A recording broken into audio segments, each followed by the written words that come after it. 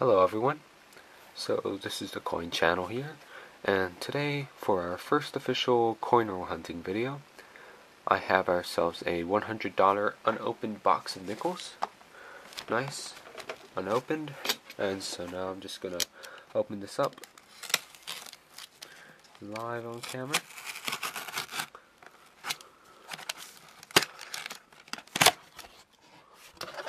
So let's see what we got here.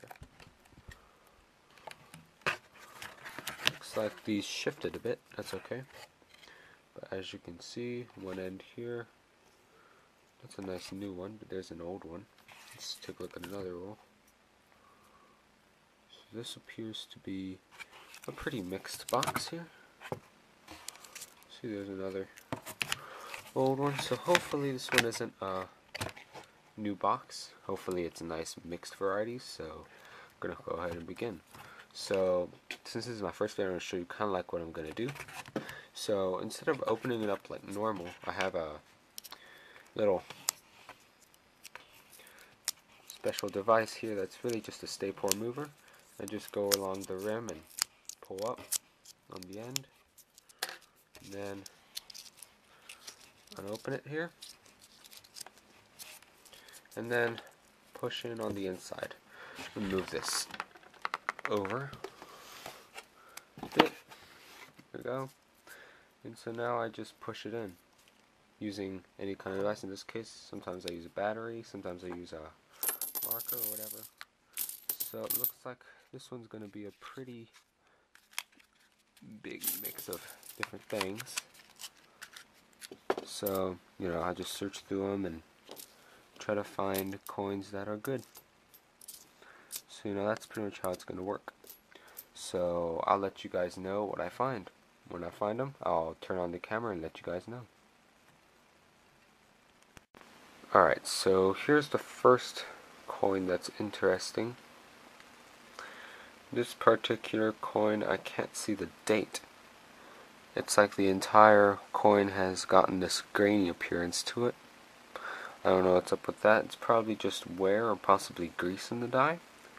Or it could be the die is breaking, showing breakage in the die. Not sure. But yeah, really strange. Put that to the side. This is the first roll, by the way.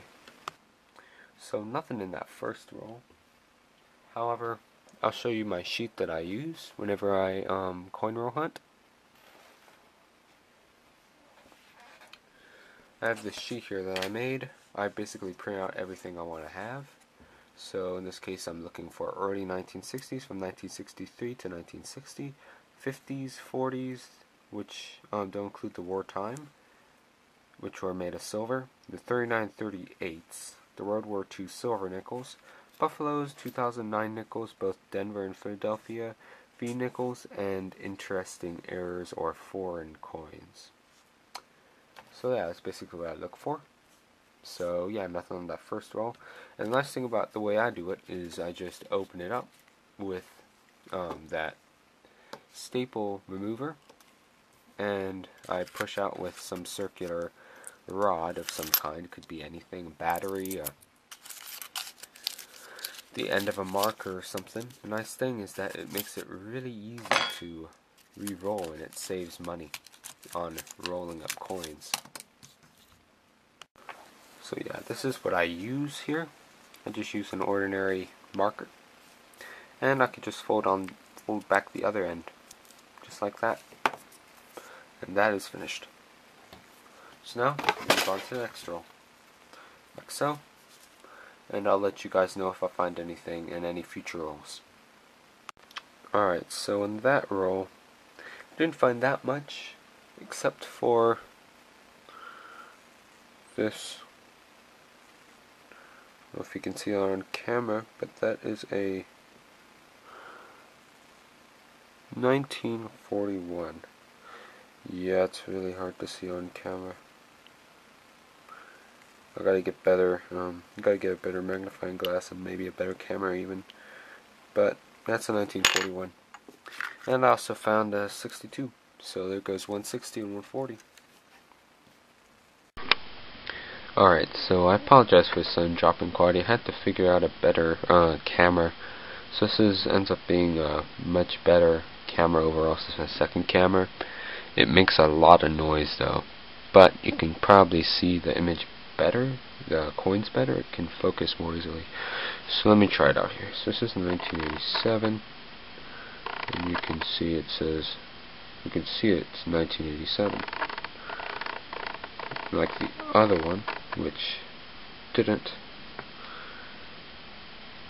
You can actually see it somewhat better. So I hope that's going to be better out. Okay, so yeah, I'm just going to continue searching through this stuff. I haven't found anything in this particular roll, so I'm going to keep going. So this is the next roll here. I don't really see much, except the 1964 just passed by. Those are so common. I've seen found like 3 1964s this entire roll here. But I did find this really nice condition coin. This is a 1959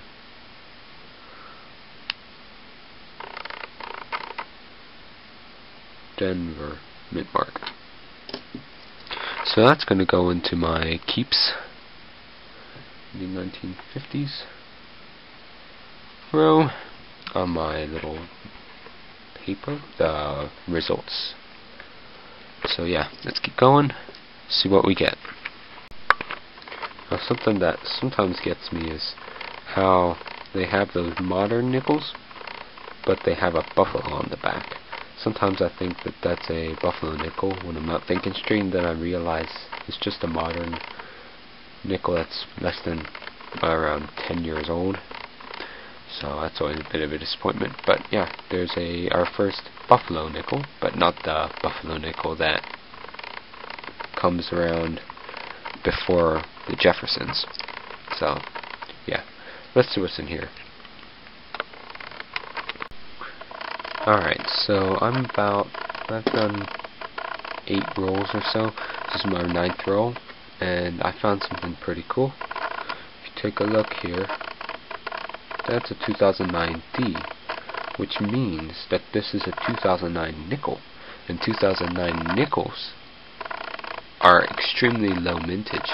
They didn't have many at all because that was during the housing crisis, and when the United States went into a recession, a kind of mini depression. And there's 2 varieties, the Denver and the Philadelphia. This is the Denver variety, and the Denver variety had very low mintage, but the Philadelphia variety had even lower mintage. So I've actually only found 1 Philadelphia in my entire life. So this one's pretty cool to have as another Denver to add to the collection, and I can probably make some rolls and maybe sell them for a little premium. But yeah, that's going to go with our Denver 2009 pile. Alright, so moving on to the next roll. And yeah, so I'll see you guys later. Alright, so I'm on my 13th roll here. So this one's a really strange coin. So it's like, this is the obverse here, so that's his head. But there's a really weird kind of, I don't know, it's like parts of him there's like his whole entire obverse is split up into several parts. One on the right, one on the top, and one on the left, one on the bottom. It's really strange. But it's all corroded and rusted, so yeah, interesting coin. So I'll let you guys know if I see anything else interesting or cool. Alright, so here's another interesting coin. This is on roll 15, 2 rolls later. Look at that. That obverse is very, very off-center. It's about 2 millimeters off-center. So I thought that was pretty cool. But as always with these off-center things, the reverse is perfectly fine. I mean, it's centered and everything.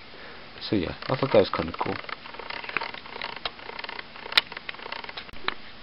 Alright, so I'm in roll 23 right now, of 50.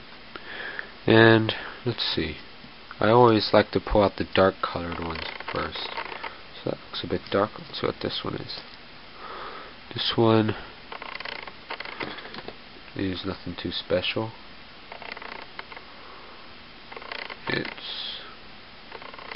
It's really dark, but it's a 1985. So nothing special there. So let's check the second dark one here. Oh, this is a good one. So if we look on the back, we got ourselves a silver nickel. As you can see, it's hard to see, but if you can, there's a letter P on top of the dome, or at least there's a mint mark on top of it. Yeah, it's hard to see in there, but yeah, so I got a, yeah, so you can see that P there, and we got ourselves a 1945 Philadelphia war nickel. So that's going to be 35% silver, I believe. So that's pretty cool. So we got our first war nickel. Okay, so let's check this rest of this roll just to see.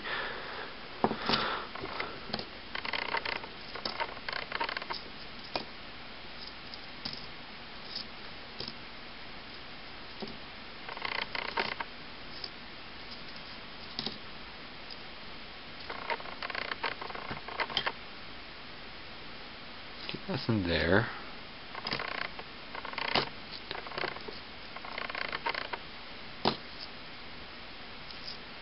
This is 64, but that's not old enough. 64s are horribly common. They always make me annoyed because I may see a nice silver looking nickel from the rim, pull it out, and it's a 64. So it's really frustrating.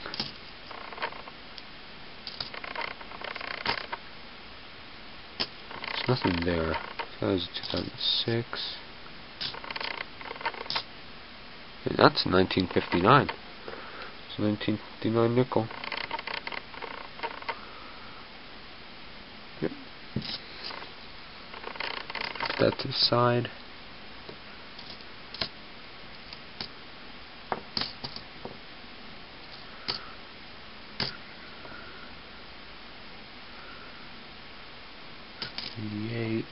So yeah, there was one war nickel and one 1950s nickel. Is that a lot? I'll let you guys know if I see anything else. Alright, so I looked through this roll, which was roll 24, and I found a 1953 S, a 1961 D, and another war nickel here. So this one is 1945 Philadelphia. So that's pretty cool. Well, I'm going to move on. Okay, so now I've gone to roll 32, so we're again near the end here. So I found a Canadian coin. It is a nickel, Canadian nickel. Very cool. And I also found two 40s nickels, a 1946 and 1947. So that'll be a nice addition to the collection. Alright, so yeah, we're down to the last roll here. And, well, I just always show off what we have on the very last roll, just as a little bit of a final goodbye to this box. So, let's see if I can try to find my opener here. Where are you? There you are. Okay, so yeah, I've already somewhat opened this already. On the front and the back, it looks like it's just an ordinary Jefferson. Nothing too special. So this side just looks like the Monticello reverse and the modern Jefferson obverse. So let's go ahead and use my other coin removal method tool of choice. It's an ordinary battery. All I have to do is just push on the end, sometimes both hands if I don't feel like it, and the coins come out. So, nice way to not have to rip open the wrapper and have to use some space in the trash can. And also save some money too. So I'm just going to look through all these and see what I find. That's 2006, 2015, 07, 99, 92, 01, 13, 04, 08, 2, 2007, 76, 91, 14, 13, 84, 38. Sorry about the camera, it's trying to focus everything. But so far, it looks like nothing. It's an 81. Yeah, it's pretty loud. It tries to focus as best as it can to everything that's moving. Just over another one. 71, 15, 2012, 2015, 92, 2000, 2015, 298, 98, 2013, 2002, 2007, and 2015. So that's pretty much all for the rolls. So I'm gonna wrap this up, show you how I fill up these coin wrappers here. So I just stick it in there and just fill it up. I don't know how many people actually do this method. I think I'm probably the only person that knows about this method. Unless there's someone else out there who knows about this, then I'm happy for you because it's pretty useful. However, some people just don't have enough time to carefully and meticulously unwrap all the edges of the seal. That's alright, you know, people have some time more than others, you know,